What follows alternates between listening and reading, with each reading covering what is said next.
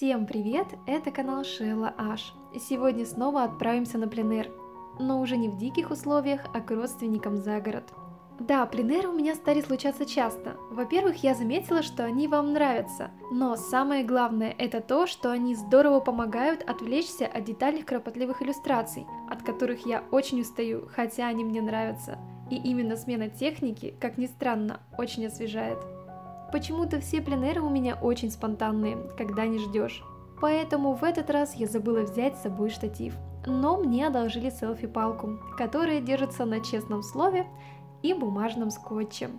Конструкция на вид хлипкая, но по итогу выдержала пару часов, что удивительно.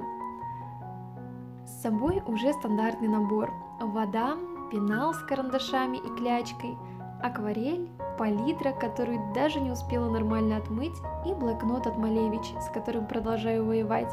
Бумага не очень нравится, но я не сдаюсь, все же хочется заполнить до конца, приноровиться к бумаге, да и просто ее не жалко. Начала с нарциссов, первое, что под руку попалось. Не стала долго выбирать, так как уже знаю, насколько быстро на природе летит время.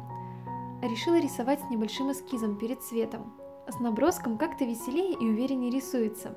Солнце невероятно яркое, от бумаги, конечно же, сразу ослепло, так что всем советую рисовать в тени или быть готовым к тому, что можно остаться без глаз.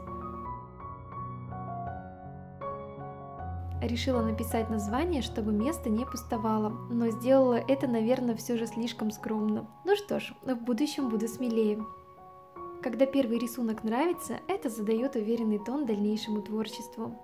Рядом было чудесное озеро Незабудок, и я решила попробовать справиться и с ним. Задачу облегчило то, что я наконец-то села хотя бы в полутень. Снова делаю набросок, выделяю небольшие группки соцветий и заливаю цветом сначала самое основное – это цветы, а потом самое светлое. В конце выделяю детали на переднем плане. Это уже третий пленэр за эту весну. Это, наверное, мой рекорд, потому что на пленэры я выбираюсь скорее раз в 3 года, чем наоборот. Но знаете, мне этого не хватало, быстрых импровизаций и отказа от перфекционизма, так как сейчас рисую серию детализированных иллюстраций с русалками для мермей, а здесь никакого ожидания от результата, просто наслаждение на природе. Еще несколько пленэров и начнет получаться что-то более уверенное, я надеюсь. Чем больше повторений, тем больше опыта. Снова сделала надпись. Мне кажется, они добавляют странички целостности и завершенности. Смотрите, как акварельный портрет Незабудок симпатично смотрится в этом голубом море. Этот красавчик нашелся в траве. Хотелось бы нарисовать его, но остротой зрения я не отличаюсь, к сожалению. Кстати, вот и еще одна сложность пленэра. Тут ничего нельзя увеличить, как на экране. Под конец пленэра снова решилась на пейзаж. Выбрала тюльпаны вокруг старой яблони с веселым желтым домиком. Уютная и немного сказочная композиция. Наконец-то осталась довольна пейзажем. Может быть, потому что эта сценка мне очень понравилась? Ну и еще потому, что есть более-менее конкретные объекты. Домик, дерево и яркие цветы.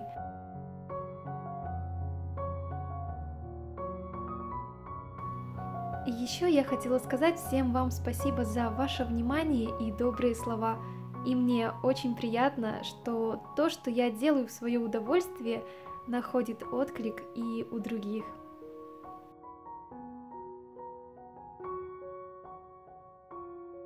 На этом месте случился длительный антракт с чаем и разговорами, и солнце уже ушло. Для завершенности я быстро добавила буквально пару штрихов черным карандашом.